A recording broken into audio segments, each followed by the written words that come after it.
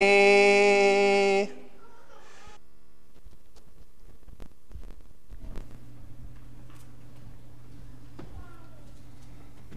is nice. I don't have to tell you to stand.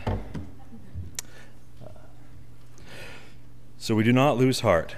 Though our outer self is wasting away, our inner self is being renewed day by day. For this light, momentary affliction is preparing for us an eternal weight of glory beyond all comparison, as we look not to the things that are seen, but to the things that are unseen. For the things that are seen are transient, but the things that are unseen are eternal. This is the word of the Lord. Amen. Thank you, Sam. Go ahead and be seated.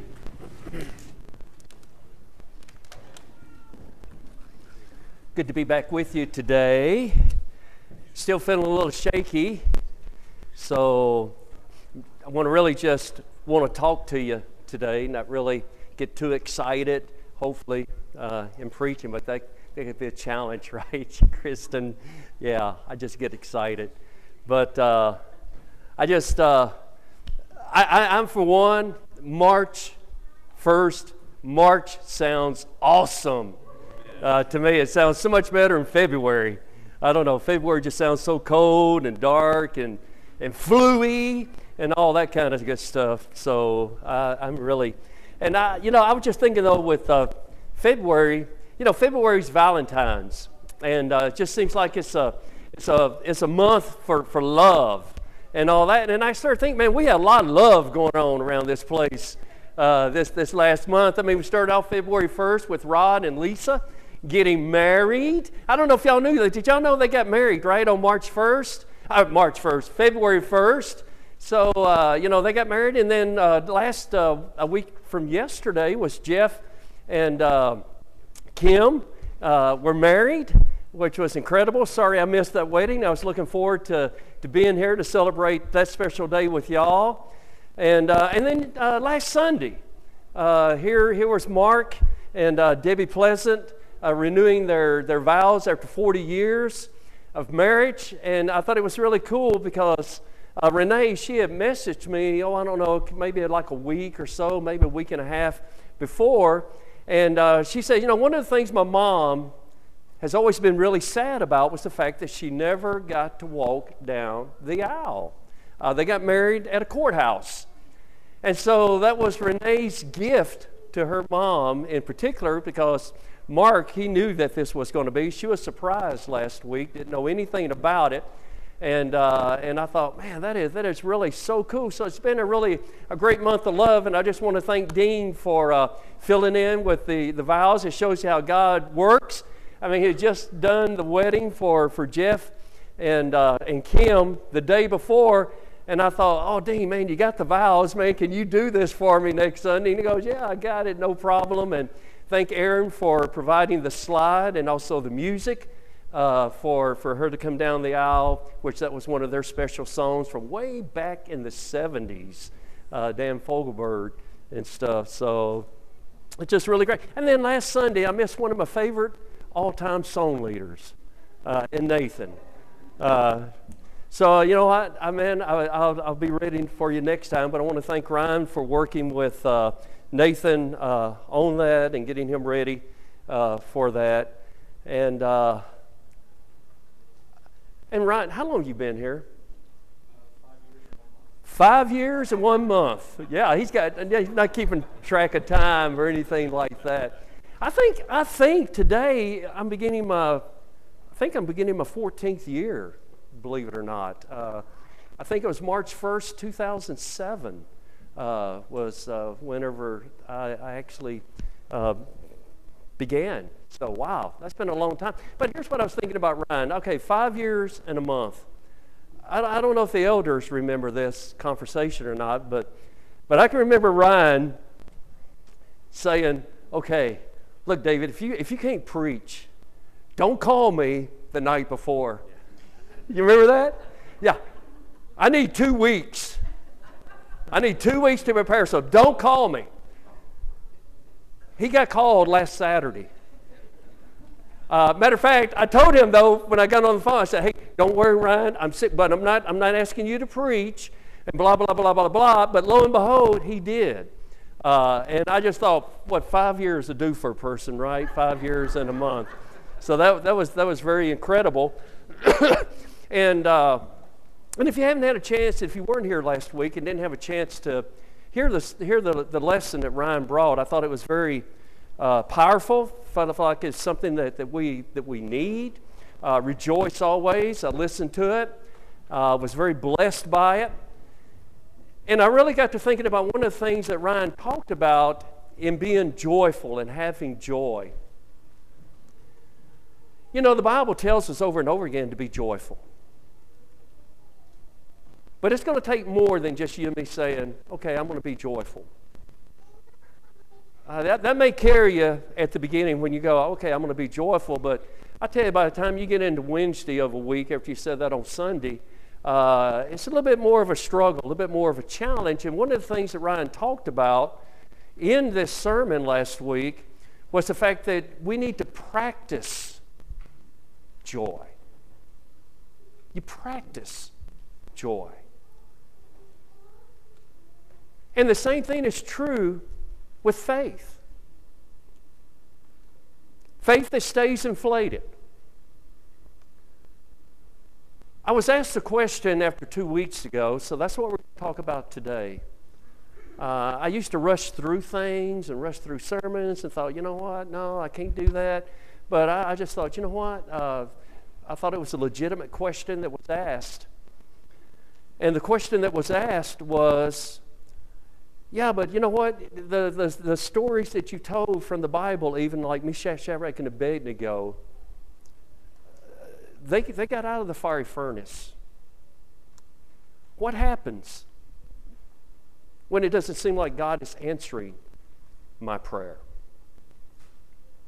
What happens when it doesn't seem like I'm getting out of the fiery furnace? And one of the things I just want to say, when you think about the story of Meshach, Shadrach, and Abednego, who's that story about? Is it a story about Meshach, Shadrach, and Abednego? Is it a story about you? About me? Or is it a story about God?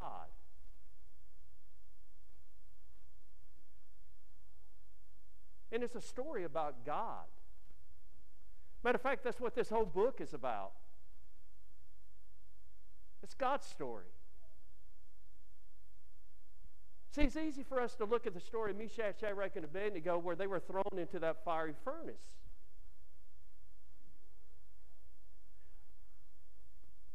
Are any of you going to be thrown into a fiery furnace, literal fiery furnace this week? Hope not. More than likely not. I would say probably 99.9999999% not. You know, it's not going to happen. So how many times do we just read that and we just kind of move on and think, wow, you know, I like that story and all, but, you know, I'm not going to be thrown into a fiery furnace. But it's a story about God, and here's what I want us to see about that story. It's that when Meshach, Shadrach, and Abednego were thrown into the fire,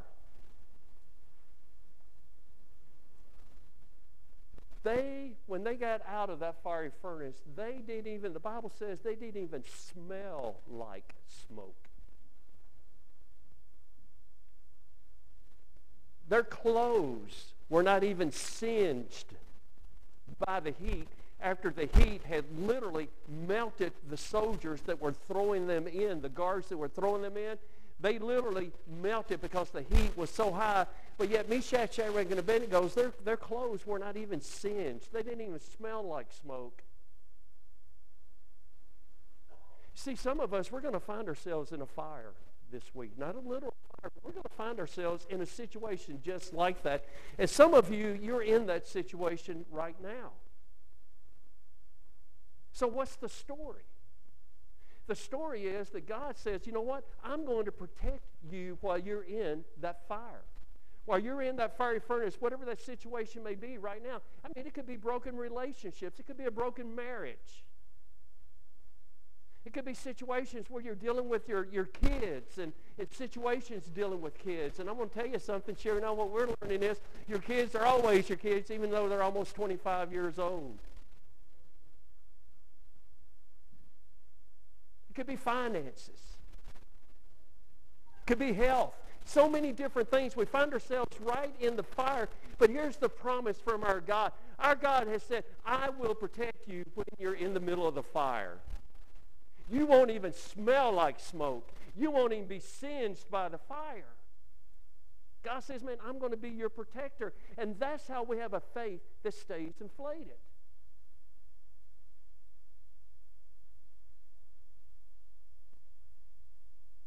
The scripture that Sam read, and thank you again, Sam, for that reading,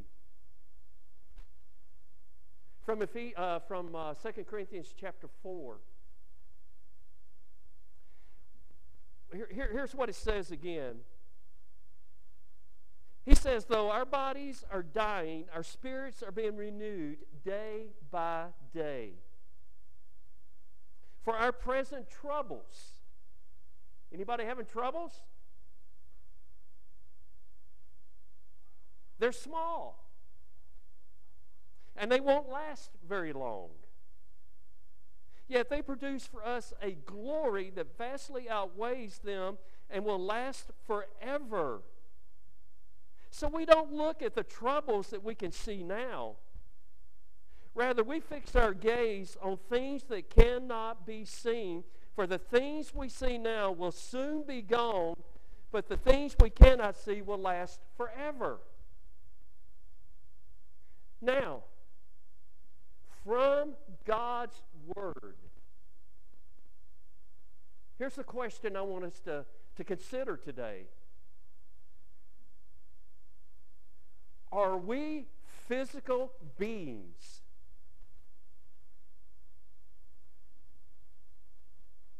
Living out some spiritual realities as we go through this life, or are we spiritual beings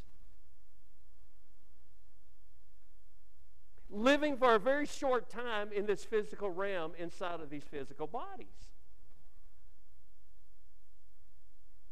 And that's not a trick question. Because here, God tells us, He says, you know what? Man, these outward bodies, they're wasting away. I can remember back in the day, even when I was like 45 or whatever, I could get the flu and not even miss a beat.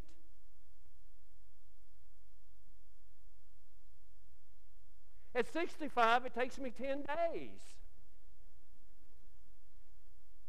And I'm still not where I ought to be. You don't have to tell me my body, God, is wasting away. So what God is telling us, church, is that we are spiritual beings. We're spiritual beings that were intended to live forever.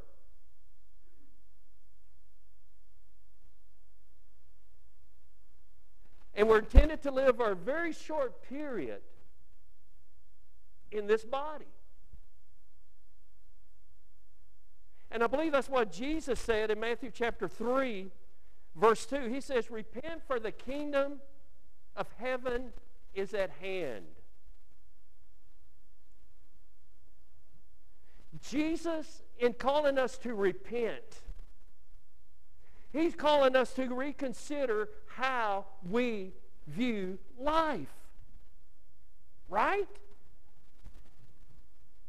He's saying, hey, He comes on this planet and people are living just like what we're living. They're very busy. They're very active. Man, they're going here. They're doing this. They're taking care of business. They're making money transactions. They're making a living. They're raising families. They're doing all these things that we're doing today. Even building brand new houses.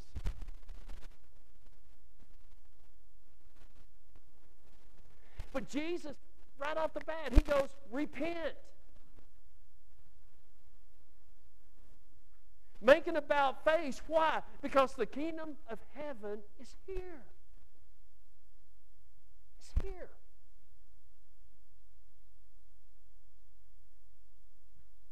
You need to reconsider. the fact that we're not just physical, but we are spiritual beings that are living in this physical realm for a very short time.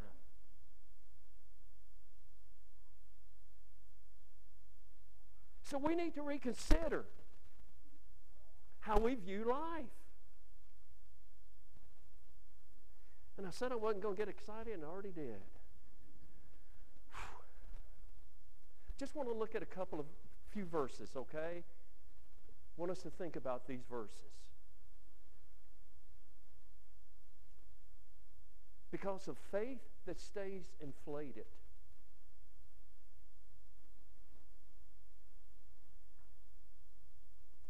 Needs to be practiced. Just like joy.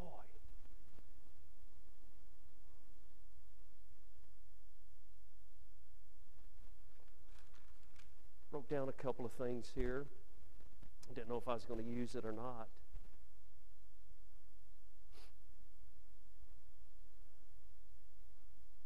There's a lot of times I feel like that I didn't even write this down. Oops, I wish I had it. But here's the thing. We try and try and try to experience God.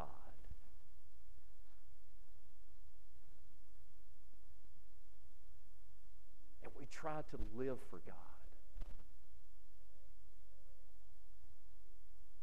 After a sermon like Ryan's last week, man, we leave out, and I'm gonna try it. I'm gonna be more joyful this week. Anybody tried to do that this week? And I'm gonna try to be more joyful this week. I'm gonna try to rejoice always. I'm gonna try to have a faith that stays inflated.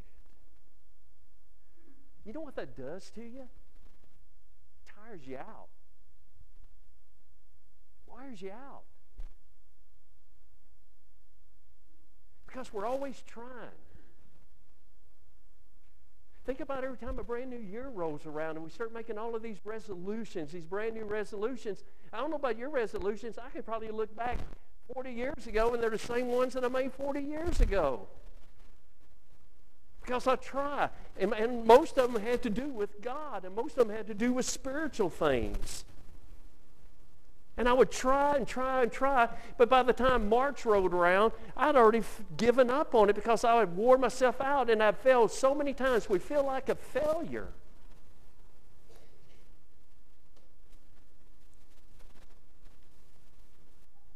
It's not about trying. It's about training. It's about practicing. Goes back, Aaron, to the passage you used in Matthew, and I think it was chapter 6, about where Jesus talked about building the house, building our houses on the rock and not on the sand. And Jesus said, whoever hears these words of mine. And I like the way Aaron, he paused this morning before he went on. I mean, you know, you're sitting here right now, we're hearing God's word.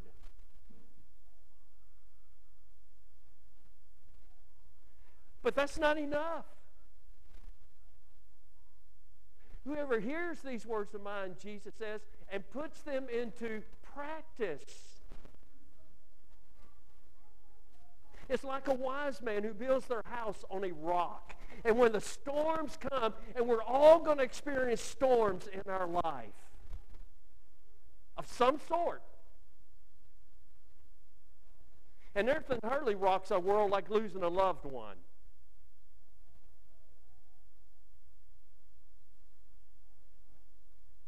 I know I still think about my daddy a lot. Matter of fact, every day.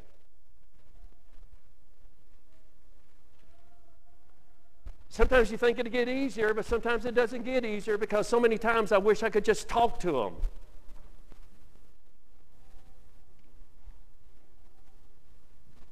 But you know what? You know what gets me through? It is God, and it's building my house on Jesus Christ.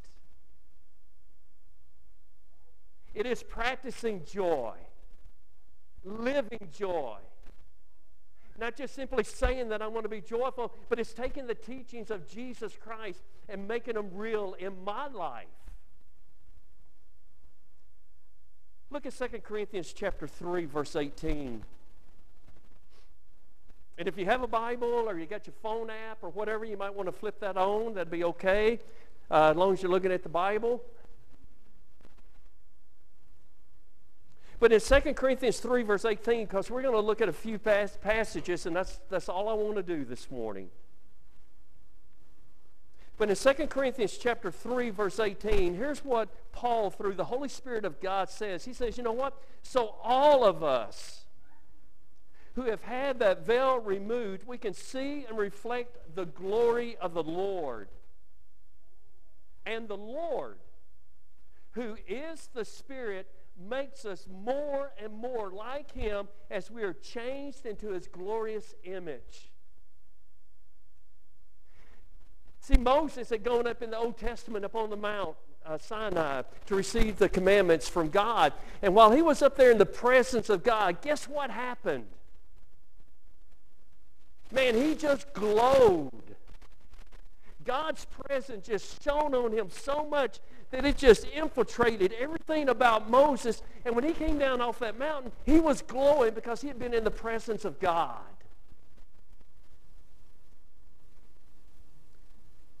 And when you and I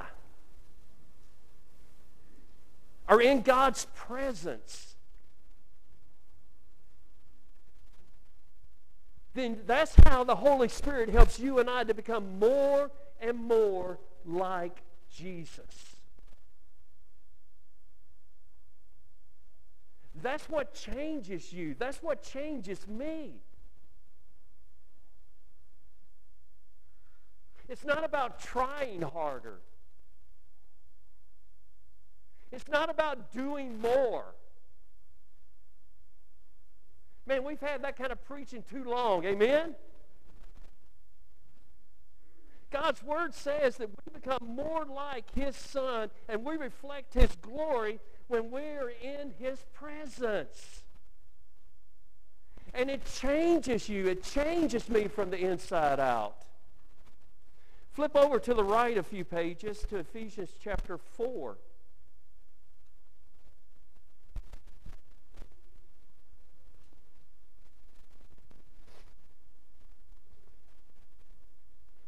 Look at verse 20 through 24.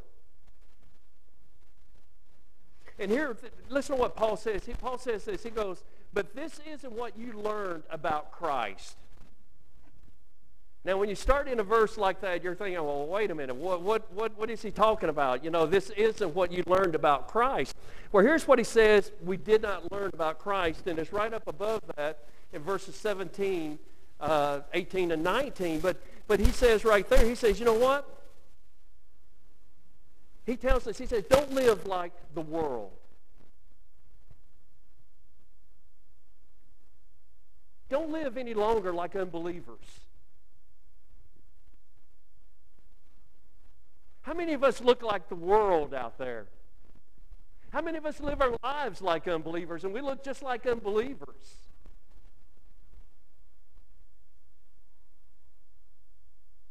How many of us are like the lesson that Ryan preached last week? Man, we're rejoicing always until something bad happens. You know, that's the way the world is, isn't it? The world is all hip hip hooray until something bad happens. And then all of a sudden the wheels come off. And he says, you know what? Don't live like that any longer. Their minds are full of darkness and they wander from the life that God gives because they have closed their minds and they've hardened their hearts against Him. They live for lustful pleasure and eagerly practice every kind of impurity. Does that describe you?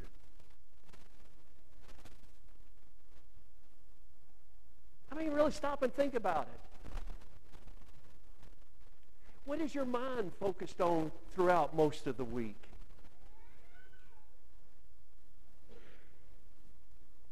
Is it about satisfying yourself? Is it about, man, I want this, I want that, and I'm going after it? See, so many times we look at scriptures like this and we think the worst. But isn't it about just doing life? Our mind's always focused on things that are temporary. the things that are physical. He says, you know what, though? That's not what you've learned about Christ. So what have we learned about Christ? He says, since you have heard about Jesus in verse 21 and have learned the truth that comes from him, throw off your old sinful nature and throw off your former way of life, which is corrupted by lust and deception. Instead, let the Spirit renew your thoughts and your attitudes. Put on your new nature, created to be like God, truly righteous and holy.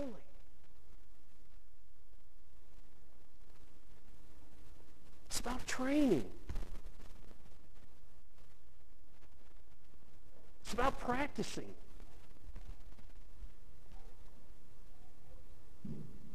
Hello, church, are we going to keep practicing what we've always practiced in life?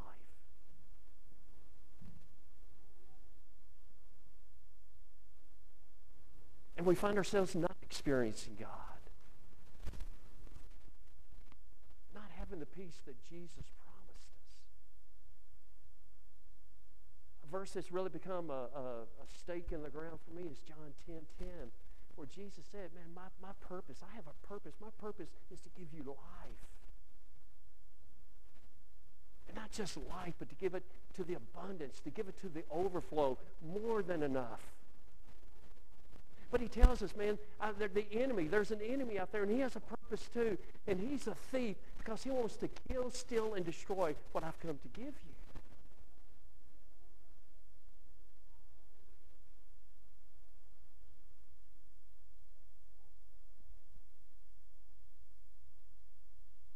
So am I going to keep on living the way that I've always lived?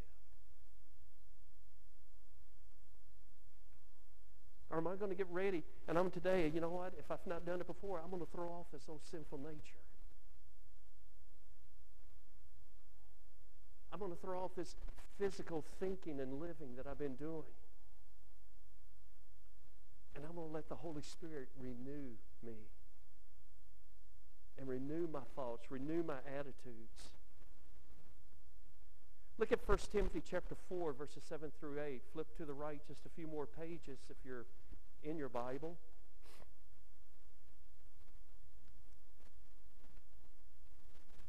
This is how we do it out at Galena Park sometimes when we're studying.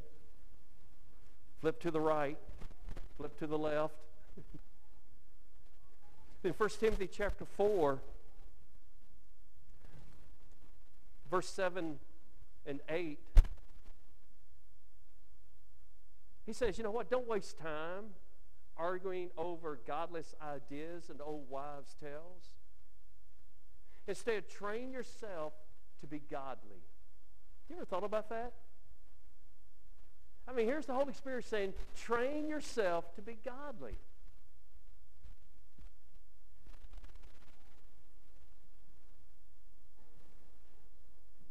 How many of us during the week do we get all caught up in all of these silly arguments of people? How many of us get caught up here recently about this coronavirus? You know, we're just freaking out. I'm not saying that we shouldn't be smart or anything like that, but you know what? I mean, how many of us are just literally freaking out? How many of us are freaking out because it's affecting the stock market, and it's affecting my stocks, and it's affecting my money? My retirement. How many of us get on Facebook and we're arguing back and forth about the presidential election or any election?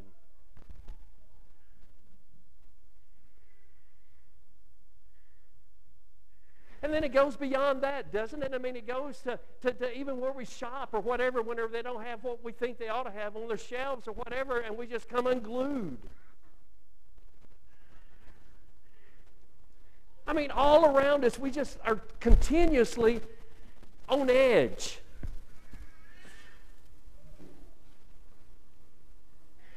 And he says, quit wasting time with that stuff. This stuff doesn't matter. But instead, train yourself to be godly. Train yourself to be like God.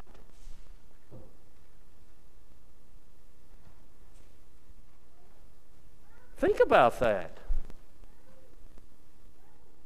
And he says physical training is good, but training for godliness is much better. Why?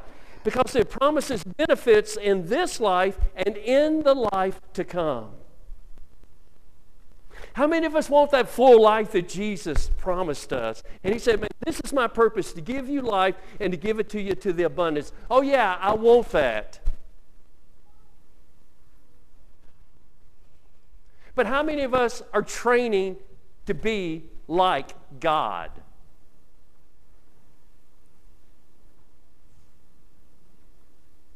Or do we get in the middle of our week and all of a sudden we're not even thinking about God? We're thinking about self. I'm thinking about David. But he tells us, church, he says, you know what, man, if you train to be like God, he says, and training for godliness, then life, he says, I promise life is going to be better in this life and in the life to come. Church, we are spiritual beings who are intended to live forever. And yet, look how much effort and how much time and energy we put into this little part that is right here.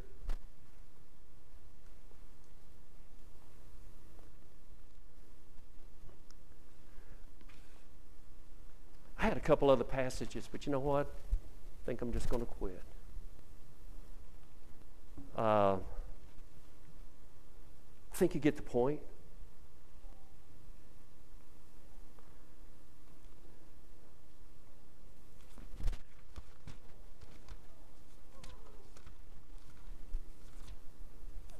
You know, in Hebrews chapter 11, and I'll close with this. Ever since I was a little boy going to church, I always heard, man, Hebrews chapter 11 is God's hall of fame of faith. I was this kid that always liked to play cowboys and Indians. If I was the Indian, I was the good guy. If I was the cowboy, I was still the good guy. Used to love to play soldiers and war movies, you know, watch those, and we'd get sticks and go running out in the pasture and rolling around on the ground and all of that kind of stuff. I mean, I was 100% boy. So whenever they would talk about these heroes of faith, oh man, I'd eat this stuff up. Man, Moses, Abraham, Noah. Man, by faith, they did these things. God blessed them. But you know, some of them I never heard about. It's near the end of chapter 11. For some reason or other, we never really talked about these dudes very much. Because he says in verse 11, chapter 11, verse 36, he goes, but I'm going to tell you about some others. Man, they were tortured. They refused to turn from God in order to be set free. In other words, you can be set free if you'll just turn from God. But they refused to turn from God, and they were tortured. Why? I mean, if your life is at stake right now, and all you had to do to live was just simply say, you know what? To hell with Jesus. So that I can live. How many of you would do that? We go, oh no, not me. Okay. What if you got a gun pointed at your head? Yeah, a lot of times, you know, and honestly, how many of us probably would, because we're sitting there thinking about right now. We're thinking about the physical. But he says right here that these people, they place their hope in life, in a better life after the resurrection. Some of them, they were jeered at. And their backs were cut open with whips. Others were chained in prisons. Some died by stoning. Some were sawed in half. And others were killed with the sword. Some went about wearing skins of sheep and goats. They were destitute, and they were oppressed, and they were mistreated. And I love what God says here. God says, but you know what? They were too good for this world. You're too good for this world. Dan, you're too good for this world. That's what God says about you. And he didn't just say it. He showed it when he gave Jesus for you and for all of us.